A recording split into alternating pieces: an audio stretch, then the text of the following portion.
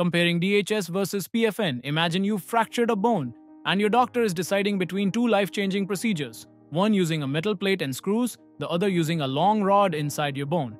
But which one is better and why? Today we're breaking down the battle between dynamic hip screw, commonly known as DHS, versus proximal femoral nail, commonly known as PFN, two of the most commonly used orthopedic fixation methods.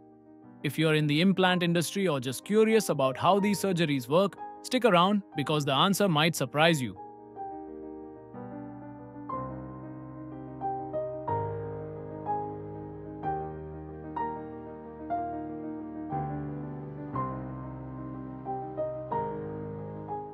Orthopedic fixation refers to the methods used to stabilize and heal broken bones, ensuring they align correctly and function properly post-recovery. Among the myriad of fixation techniques, two stand out: the dynamic hip screw (DHS) and the proximal femoral nail (PFN). In this video, we'll provide a clear and informative comparison between these two methods, helping you understand their applications, benefits, and limitations. First up, the dynamic hip screw or DHS. This system comprises a large screw inserted into the femoral head, connected to a side plate fixed along the femur's shaft with additional screws. This design allows controlled compression at the fracture site, promoting stable healing. The DHS offers several advantages. Stability provides robust fixation, especially beneficial for fractures in the hip and proximal femur. Versatility, suitable for various fracture types, particularly intertrochanteric fractures. Biomechanical efficiency allows controlled compression at the fracture site, promoting optimal healing conditions. However, there are some drawbacks. Risk of screw loosening, especially in osteoporotic bones, leading to potential fixation failure. Limited application in unstable fractures. May not be ideal for fractures with significant comminution or reverse obliquity patterns.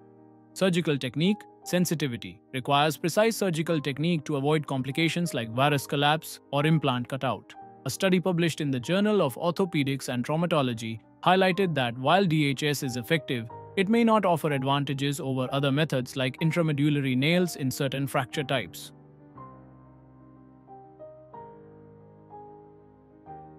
Now let's delve into the proximal femoral nail or PFN. This method involves inserting a metal rod or nail into the marrow canal of the femur, secured with locking screws at both ends. This technique stabilizes fractures along the proximal femur. The PFN offers notable benefits. Strength and stability effectively stabilizes fractures, allowing early weight bearing. Minimal soft tissue disruption, inserted through small incisions, preserving surrounding tissues and reducing infection risk. Versatility in managing complex fractures, suitable for various fracture patterns, including those with comminution or segmental defects. However, potential drawbacks include challenges in fracture site access.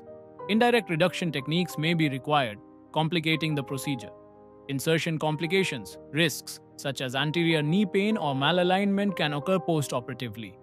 Technical demands, requires precise surgical technique and experience to minimize complications.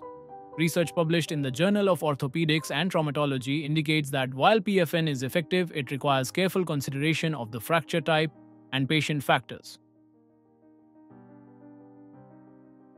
Let's compare these two fixation methods. Application: DHS is primarily used for stable intertrochanteric fractures, whereas PFN is designed for both stable and unstable intertrochanteric fractures. Surgical approach: DHS requires a larger incision and more soft tissue dissection compared to the minimally invasive approach of the PFN.